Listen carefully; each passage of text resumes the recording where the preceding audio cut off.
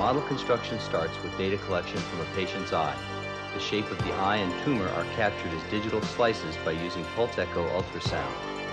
The slices are stretched to a rectangular format. One slice shows an example of the data indicating the tumor and detached retina. And tracing of the tumor and retina in each data slice provides object profiles. These profiles of the tumor and retina are connected to produce a 3D reconstruction of the eye geometry.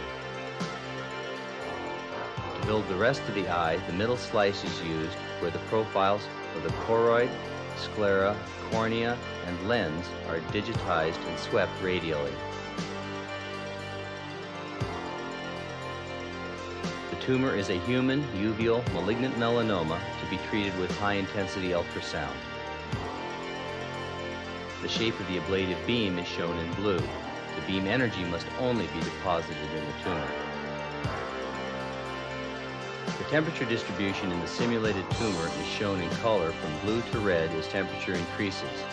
The simulation of tumor heating accounts for beam geometry, tissue heat conduction, and the thermally modified acoustic characteristics of the tissue.